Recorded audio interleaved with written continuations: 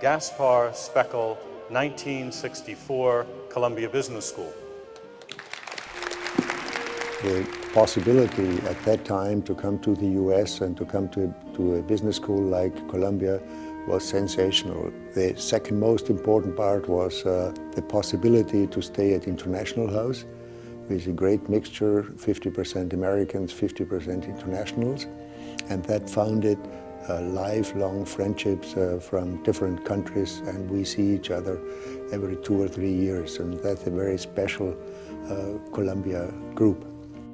There were so many interesting students. At Easter we went down south and we had an Afro-American girl along who lived at International House, but at the filling station she was told she couldn't go to the toilet with our Chilean friend, and 45 years later you have Obama, so you experience a real great change.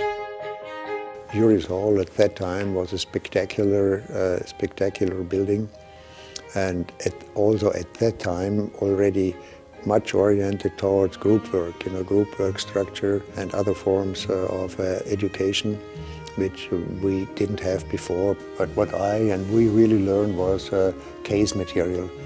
This was a kind of learning which we did not have at that time in Austria. When I came back in 1972, we formed the Columbia Business School Club together with a couple of law students for Germany, Austria and Switzerland. And we had our 40th meeting last year. This was certainly a big surprise.